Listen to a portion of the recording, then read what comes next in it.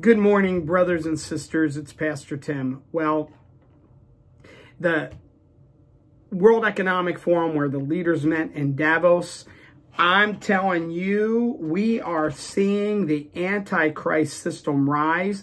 If you don't know who George Soros is, he is uber wealthy, multi-billionaire, globalist, atheist, and this is around the world, but he has funded, he's behind the Greta Thunberg thing, big time, he funds everything anti-nationalism. He is a globalist.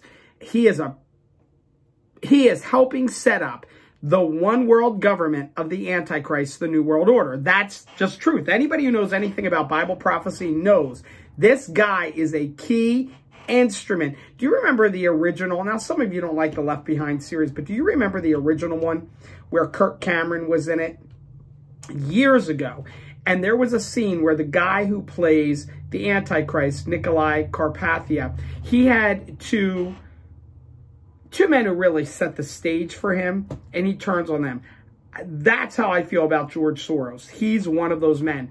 Well, at this forum with world leaders, he made a statement. Now, I want to get it as accurate as I can. Something to the effect, the 2020 elections will determine the fate of the world. Did you hear me? The 2020 elections, he's talking about in the United States, will determine the fate of the world. And I think he's talking about other nations too. I think that has reference for him, for Israel. I don't think it's a surprise that Benny Gantz has met with Nancy Pelosi. Listen, things are happening at breakneck speed.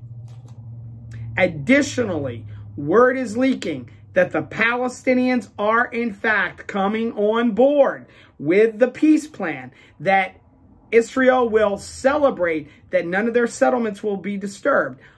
Albeit, I've been saying this for over a year now, maybe a year and a half, that I believe in the West Bank, what they're going to do, what was leaked before, is determine that, because there's like 2.5 million Palestinians there.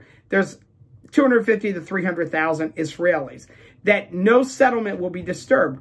That's still giving Palestinians, even if you call it Israeli sovereign territory, that's still giving them land. I'm sorry, brothers and sisters. Things are moving at warp neck speed. And I just, you know what? I'm just sharing so that we are kept informed. Not fear-mongering, nothing to worry about. If you have admitted you're a sinner in need of a Savior and believed on the Son of God, Yeshua, Jesus, Son of God, God the Son, having always existed, left glory, laid down his glory, was born of a virgin, wrapped in flesh, lived a perfect life, never sinned, shed his blood on the cross of Calvary, his precious blood, to pay the debt for our sins once and for all, past, present, and future sins. He died, was buried, and on the third day rose from the dead. That's what 1 Corinthians 15, 1-4 tells us, the gospel.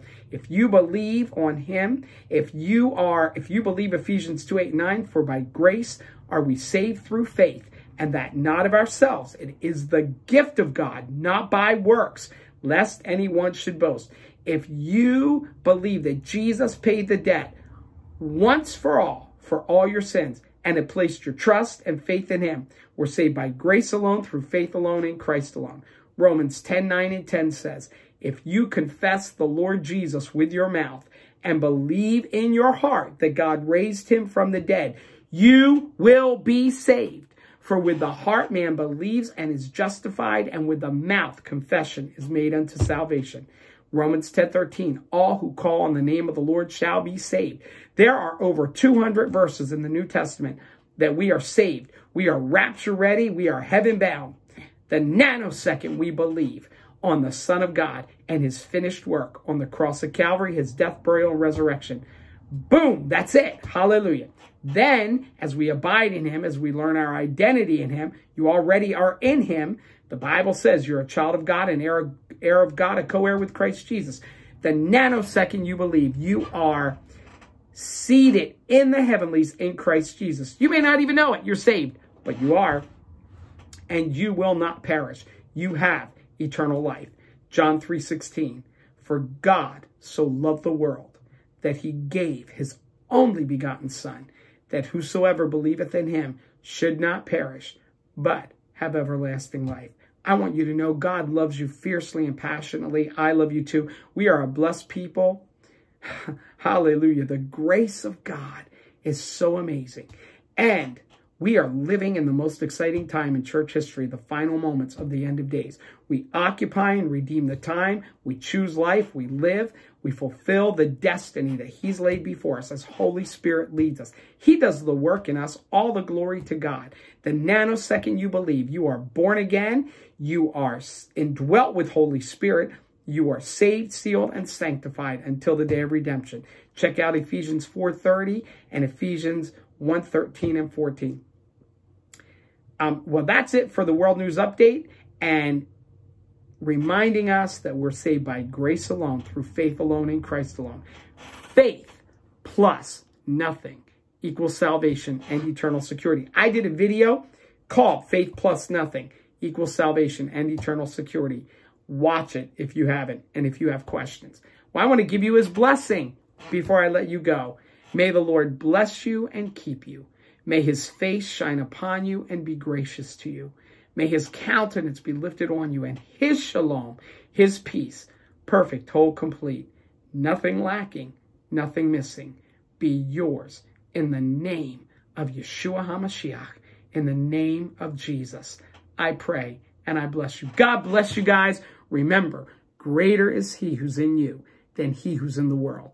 And the same Spirit that raised Jesus Christ from the dead abides in you. Shalom.